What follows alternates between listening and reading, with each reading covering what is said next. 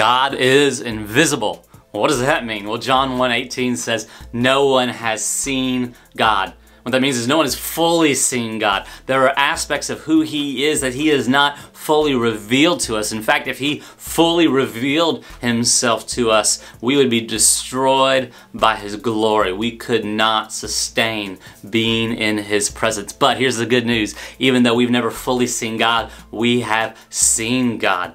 The image of our Creator, Jesus Christ, comes to display the glory of the Father to all of humanity. He is the image of the invisible God, Jesus Christ, God in flesh. So, what do? Well, to better know and understand and enjoy God, may we focus in on who Jesus is and what He's done. And in seeing Jesus, we see God.